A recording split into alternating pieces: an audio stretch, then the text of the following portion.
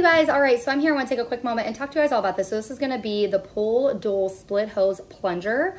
And so it's going to be great for fitting above ground pools. This is made of like a high quality like plastic material, so that way it's going to be sturdy and durable. And you can also see around each of these edges here, it has that elastic ring, so that way you don't have to worry about things leaking. This is going to work for a 1500, 2500, 4000 gallon per hour filtration pump, as well as the saltwater chlorination and 2000 gallon per hour coordinated pump combo. This split plunger valve is going to be great for like splitting the hose to reduce pump suction, or even be able to use for vacuuming. Make sure you're looking at like the sizes and everything to make sure that your hose is going to be able to fit on here, but it would be able to be like two like 1.25 inches and then a 1.5 inch hose as well.